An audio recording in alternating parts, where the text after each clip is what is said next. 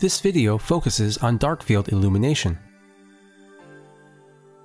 For this video, I will be using a T490 microscope. Darkfield illumination is a lighting method used to increase contrast in low contrast samples. It's particularly useful for highlighting specific sample material, while other methods, such as phase contrast, are better for viewing interior details. At the heart of Darkfield illumination is a Darkfield condenser.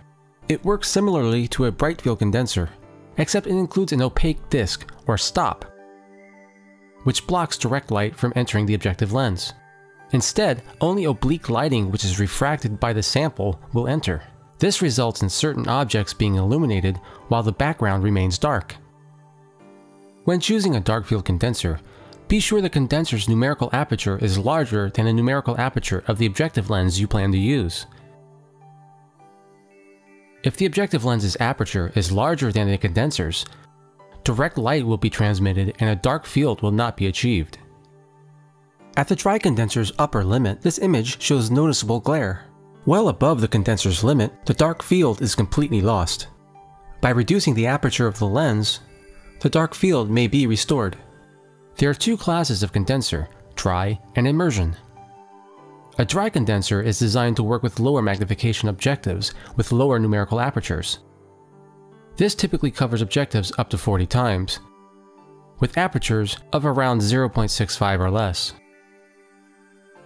An oil immersion condenser is needed for higher magnification lenses, such as a 100 times lens.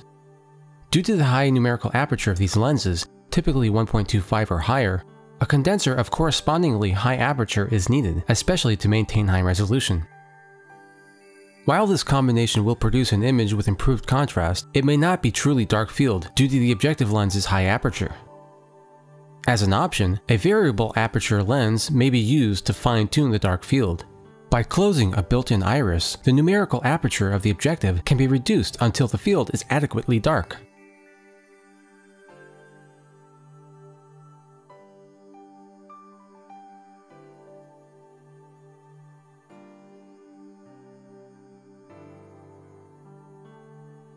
Replacing the condenser is a simple process. The condenser can be raised or lowered by using the adjustment knob.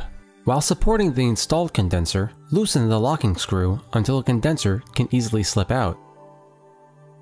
Next, insert the Darkfield condenser fully. Then securely tighten the locking screw. A Darkfield condenser should be centered for optimal results. Although the procedure is similar for dry and oil condensers, there are some minor differences. For the dry condenser, use a low-powered objective, preferably at 10 times. By removing an eyepiece, an image of the condenser's lens can be seen. Adjust the height of the condenser and the stage if necessary, until the opaque disc fills slightly less than the entire image circle, leaving a ring of light. Now, use the two centering screws to move the disc until it appears centered within the ring of light. For the oil condenser, use a high-power objective, preferably at 40 times. By raising the condenser, a dark circle should be visible. Now, use the two centering screws to move the circle until it appears centered.